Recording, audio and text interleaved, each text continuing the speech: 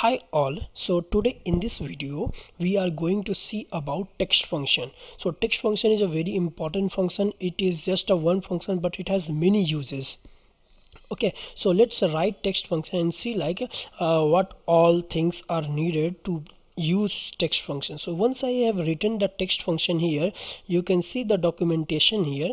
It requires two arguments here, the value and the format one. The value is that part which we will get from either the database or some local variable, rule input, wherever the value that will be there.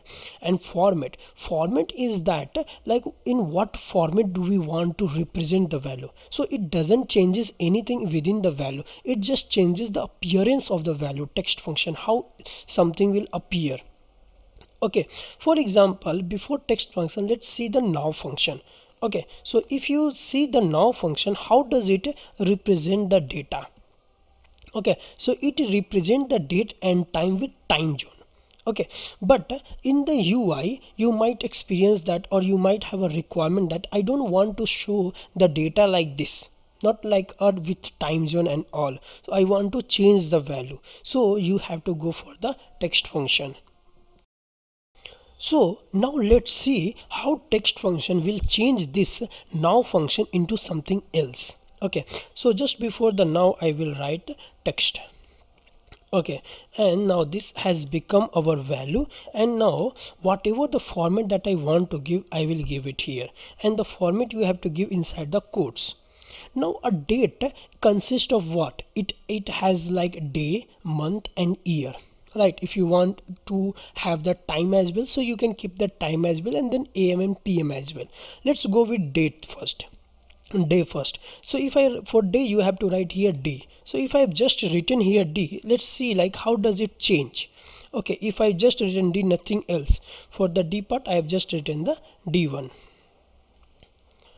Now you can see that if I write just D, it has changed to 5. What if I write 2 Ds? Then how does it behave? So let's see, if I have written the D 2 times, so it will give us what? It will give something as 0.5 or what?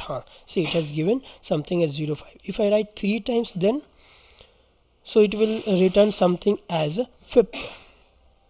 Now it will return something as 5th, or it has written, right? So something like this we can say. Now similarly for the month we can write MM, and for the year we can write something as YYY. So let's see like how our date will now return.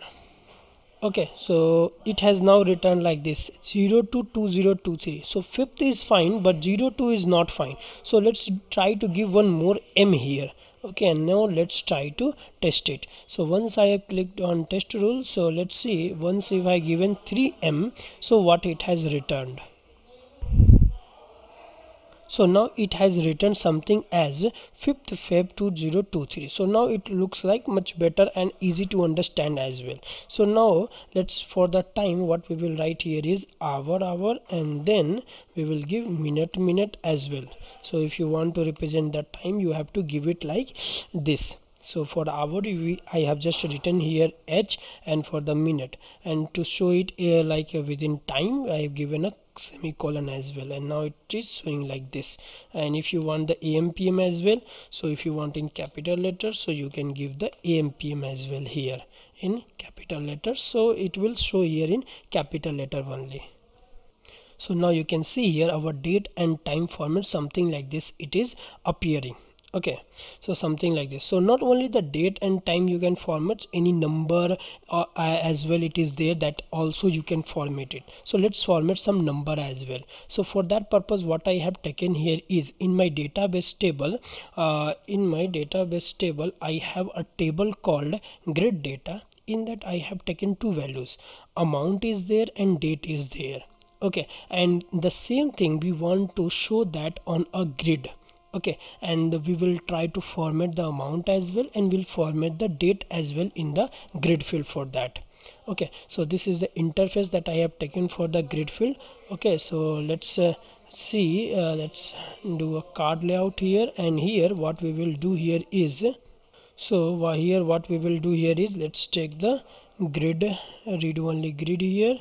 Okay, and now we want to show our data here. So first of all I need to get that data to show in my grid. So for that purpose what I will do here is I will create an expression rule for that. Okay, get grid data. Now let me just create the expression rule for that. So now you can see here this expression rule is now here. So let's create a query entity for that. Now let me write the query one. Okay, not the query directly, query entity I will write it here. Okay, and what is the entity name that I want to give? So I have already created a entity name for this, and this is nothing but ys grid data stored entity, something like this. Now let me write the query one, and here I will give the query. And in the query, if I want to just show the data, I will just give only paging info is more than enough. And let me just write -1 so that we get all the data. Okay, so now if I test it, so I will get all the data. So now you can see here currently 2 items were there, so 2 items that we have got. Let's save our changes, and what we will do here, we will call this expression rule in our interface. So whenever like we have to represent the data somewhere directly, don't try to call within the grid one only. Try to store that in a local variable so that it can be used if you want, like it can be used later on as well for different purpose as well. You don't have to again and again 2 times, you don't need to call that rule. One time it is called and that's it. You can use multiple number of times. Now in the data part, see here in the data we have got the read only to date time are there. So now I can just call my local variable here. Okay, now let's do our column one. So for the column to configure, let's give the grid column, and the label will be let's give id. Fine. And for the value, so to give the value for the read only grid, we have to write fvbang, then just write the row, and here you will see all the values in the column only, in that particular row only all the value will populate. So even if you are not sure like which value should I pick here, you don't have to go again and look in the database value or the CDT. Here only it will show. See here only it is showing date, amount, id. If you want the id, just copy the id and paste it here. It will be done. Now we have to create 2 more grid columns for that purpose, and second will be the amount, and in here in place of this one what we will do here is we will just write amount here, and similarly for this as well we have to write something as date, and here I will just write date. That's it. So all the 3 values are now settled here. Okay, now comes the data, something like this I have written. Now comes like our use of text function, like how can I use text function to show this data to the user in whatever the format they want to view. Okay, so we have learned about the date function, so let's configure our date once. So this is the date, and this is here we will write our text function for the date one. Okay, now this is the value of the date we have already got from our database. Now if we want to change the date, so we can do it. So let's go with dd yyyy. Okay, so you can go with one more m, I guess, because it is showing just 02, it won't have much meaning. Okay, so 12 Feb, or if you want to go with one more d, you can obviously go with that. Okay, and if you want to show the date and time as well, so that as well we can show, but it is just a date, not having date and time, so I'm just skipping the date and time part. Okay, like fairly easy one. Now for the amount, what happens, like for example in India we used to follow our system in which we after three numbers we give a comma, and then after 2 and 2. Okay, so like this we have. What if we want to represent the amount like this? So for that part as well, let's do it. So let's give the text function here, and now let's give the course here. Now the question is like, if I want to show my amount or number in that format, what should I use here? So for that purpose hash is used.